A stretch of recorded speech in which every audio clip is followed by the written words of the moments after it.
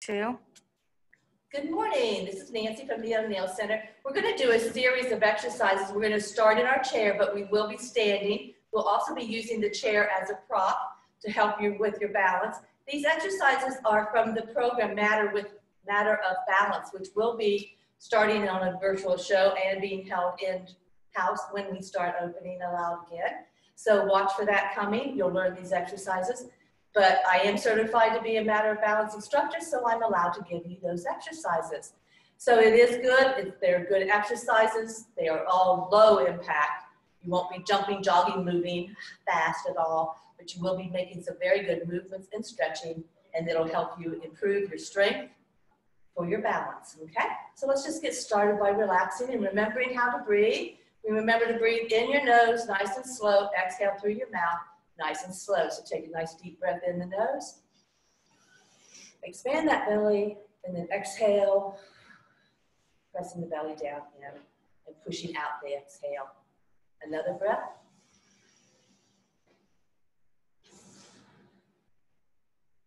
Let's start with our morning stretch. So we're just going to stretch your arms up. A little bit of a twist. Remember to breathe while you're stretching and moving. Stretch and move. Get your body ready to make some movements. Always want to wake up the muscles, wake up your joints. Your joints have to keep moving or they get stiff, as you know. So. Okay, our first movement, we're going to be pressing our hands, alternating across and down toward your knee. Okay, so we're going to start with your right. So you stretch and push and back. We're going to do 5 on each side.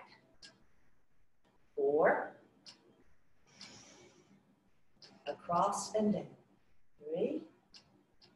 Sometimes I do forget to count, so you may do more or less. You just have to bear with me. See, I've lost count already. Last one. Down and up. In between each movement we're going to make sure we take our breath.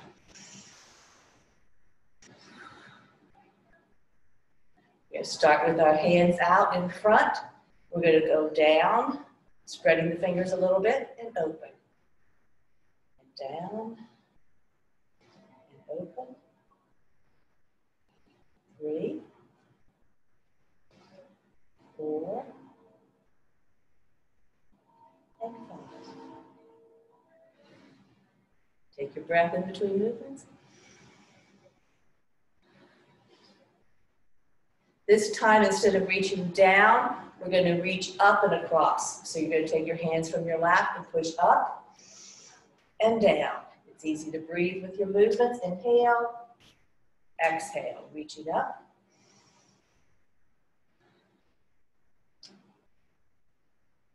First one was a demonstration, then this is 3. 2. Do them slow and controlled. Last one. And last one. Take that breath. Now let's stretch out. This is a simple one. We're just going to make some wrist circles. You're going to circle clockwise 5 times. And then counterclockwise 5 times. 4 and 5. Okay, we're going to move down to your feet, so you will need to scoot just a little bit to the edge of your chair. Make sure your chair is a sturdy spot on something that will not slip, whether it's your carpet or your kitchen floor or a mat underneath, but make sure it won't slide out from under you. We're going to put your heel out and point. And just stretch it. Now we're going to make circles with your ankles. Ankle circles 5 times clockwise. And then reverse 5 times counterclockwise. You can only do 4 and you feel some tightness, just stop. And reverse to the other leg.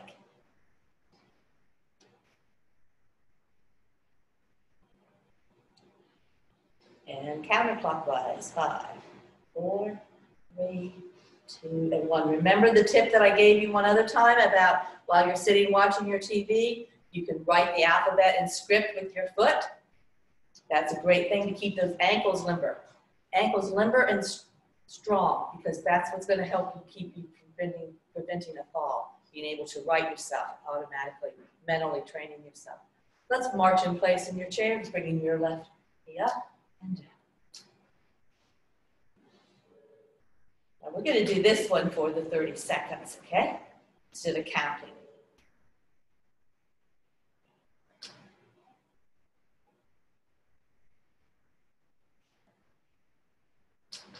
And you're halfway there.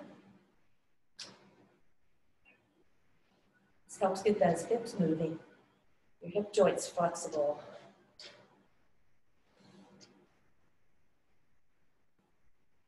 2 and 1. All right. The next one we're going to do is with our legs as well. We're going to bring our foot out, up. We're going to point the toe. We're going to flex the toe back toward you and then back down. So let's start with your left leg.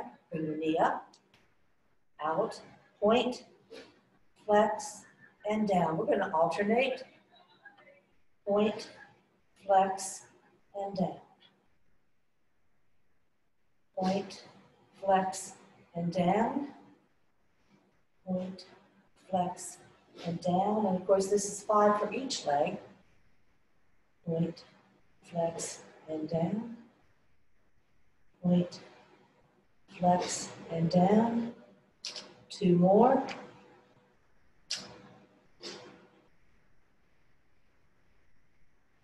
Down. And last one. And relax. We're going to take our arms next, and we're just going to bring our arms out to the side. You're going to help, this is your shoulder movement, so you're going to bring them down, and then palm up. We do this in yoga as well.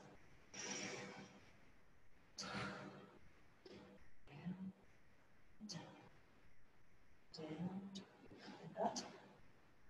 3, 2, and last one. We're going to do our shoulder rolls, and this is very easy, but we're going to do them.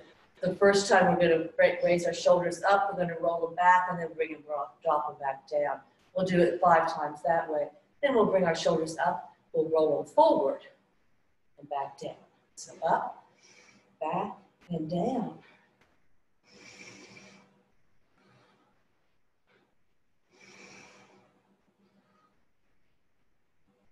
Four and 5. Now remember, this is a little harder because we're not used to rolling our shoulders forward. So bringing your shoulders up and forward and down. 4, 3, 2, and 1. All right. Make sure your chair is nice and sturdy. It's right where you want it to be. You're going to come up, standing up halfway up to a crouch position or a squat. And then we're going to come back to the chair. So you want to make sure your chair is there. Hopefully it's not on wheels. You don't want it to roll away when you stand up halfway. So we're just going to squat and then come back down. And back down. And you can reach your hands back if you want. If you're a little insecure, you want to make sure that chair is there before you sit back down. That's certainly okay. And definitely mindful thinking. 1 more. This time we're going to stand up, all the way up. Okay. We're going to move our chair a little bit so that it is on over to our sides for support. The first thing we're going to do is stand facing the back of our chair. And we're going to take our right foot back. You're going to put the heel to the floor and bend in that front knee. And then bring it back. We're going to do 5 on each leg. Bring it back and then make sure that heel goes to the floor. 3, 2, and 1. You should feel that just a little bit in the Achilles tendon and rotate this. 5, 4, 3, 2,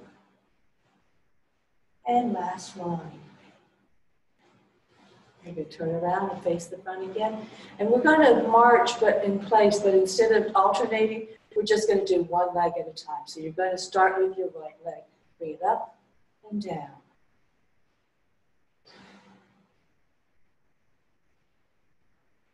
And again, we're going to do this for the 15 seconds.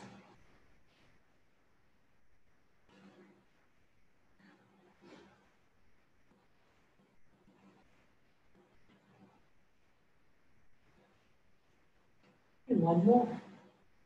Now we're going to do your other leg the same thing, marching it up and down.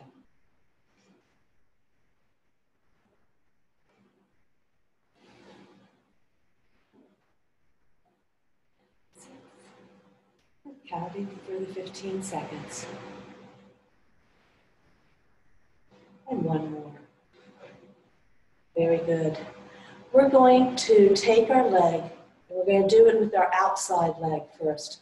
So you want to bring it out to the side and bring it straight up so that the heel touches the toe. Okay? We're just going to slide it out and touch. 3, 2, and 1. Now let's turn it the other way. Bring it out, toe to heel. 2, 3,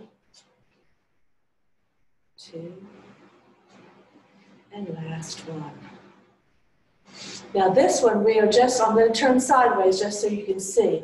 All we're doing is we're going to slide the foot back and bring it down, keeping the ball of the foot connected to the floor. Sliding it back. Feel this in your posterior.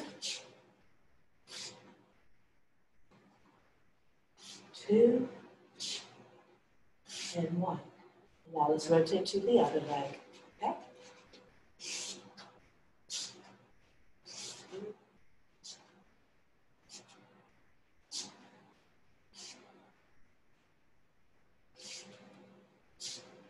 and last one. All right, we're going to step off and step forward. So make sure you have a few spaces in front of you. We're going to do like a waltz step. So we're going to be bringing your foot up and then together, over to the side, and then back. And back to your beginning spot. So you're going to start up, 1, 2, 3, and 4. You can move your arms like you're doing a salsa or polka or waltz. Over, back, and down.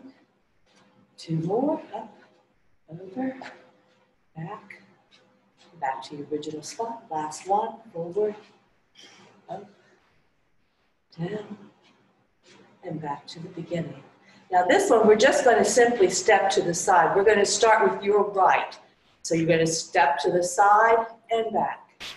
Step to the side and back.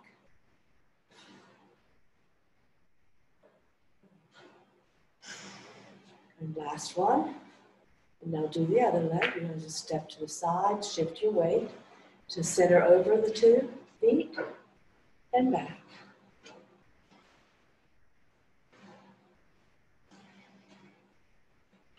Remember to breathe, don't hold your breath. Last one.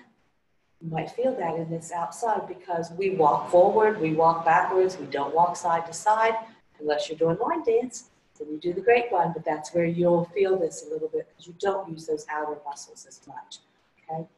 Now this one is, we call it the hula. You've done the polka, so we're going to do the hula. But what you're going to do is keep your hands on your hips. You're going to lean forward, lean to the side, lean to the back, and exactly like you're doing the hula or Rotating with a hula hoop around your waist. 1, 2. Now I'm seeing that I'm not keeping my shoulders very still, but try to do it very much. Keeping your shoulders still. If you have a mirror, you can always cross your arms and hope that your shoulders are staying still, and maybe a little more fluid movement keeps you still rather than the jerking stuff. Let's go the other direction now. Very good.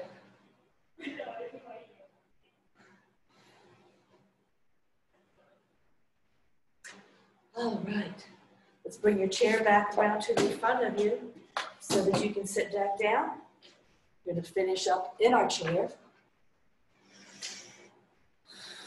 Let's take a couple nice relaxing breaths. We're going to start by bringing our arms out in front of us. You're going to grasp that oar and you're going to throw it back to your shoulders, under your arms. Reaching out and pulling back. Reaching out, pulling, reaching out, and pull, reach out, and pull, and one last one. Okay. We've done our wrist circles both directions, but now what we're going to do is jazz hands. You're going to spread your fingers wide, and then you're going to close into a light fist. Open up wide. Remember the joints in your fingers and your hands. Those are important joints to keep loose.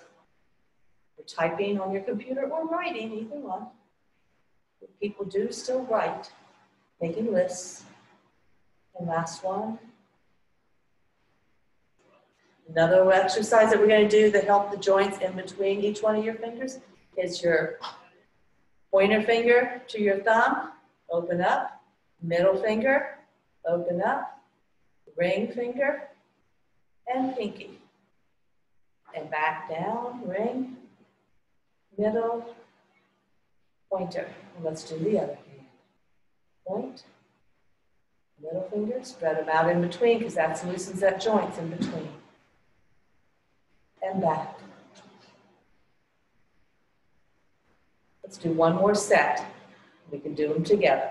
Pointer, open, middle, open, ring, open, pinky, open, and back. Ring, open, middle finger, open, pointer finger, open. Oof. Oof. Feel that movement, even that little bit. Get your joints moving that you haven't maybe moved lately. Okay. The next thing we're going to do is we're going to turn our head. We're going to try to look over your shoulder. You're going to turn your head, just turning your head. You're going to get your head to the chin, your chin to your shoulder, and move your eyes a little bit to look over behind you. And then back to center and over to the other side. Rotate and over. 3. Do 5 on each side. Looking at 5 on each side. 2. You can do this, and if you're tired or your neck hurts after 3, just stop and rest and breathe. And last one. Another thing to keep your neck very movable and flexible is to tilt your head. Now I'm going to be able to see on the monitor that I can visualize my ear getting close to my shoulder as my shoulders are rolled down, but I know it's nowhere near that from the view, but it is moving on each side. You just think your head is, oh my gosh, my head's almost there. I can really tilt my head over. But if you do it in a mirror, you see, you really can't. But it's good exercise to do it anyway, because it gets your arm, your neck flexible.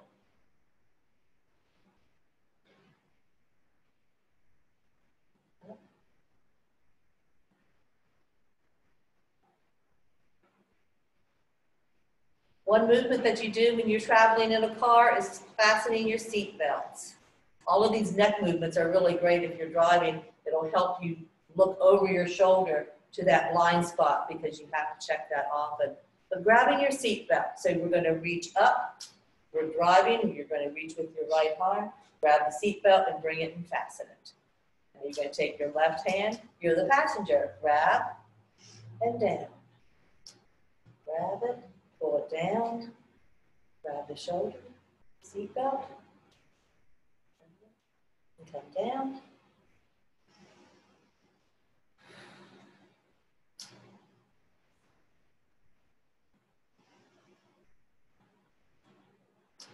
You can hit pause anytime you want to.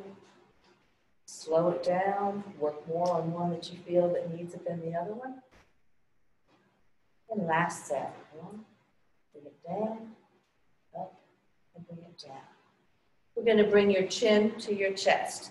Let your chest rest on your chest, and then you're just going to slide your chin across your chest to the right and to the left.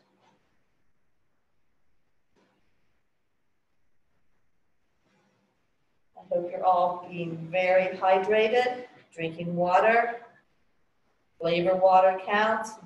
Anything to get those ounces in you. Good rule of thumb is take your weight, divide it in half, and that's how many ounces of water your body needs to keep totally hydrated. One of the easiest ailments for seniors is dehydration. It causes a lot of physical problems. And last one. What you want to do is bring your head to your chin, to your sides, but we don't want to look up because that damages and hurts your vertebrae, and that's an arthritis issue that you don't want to deal with. So let's bring our arms out and stretching over. And do that stretch again. And I think we're pretty close to being finished. You may have done this a lot quicker than 20 minutes. But we'll move a little bit more. Reach your arms open wide and embrace yourself in that bear hug. Embrace open. And then bring the bear hug the other direction. Bring the arm up and over. Remembering to breathe. Extend one leg, stretch it out, bend down toward it, give it a good stretch. Your muscles are warm from this exercise. You've warmed your muscles, so it's okay to stretch them. And back. All right. Have a great day. Hopefully you feel a little bit energized and you can keep on moving. Keep moving. Bye.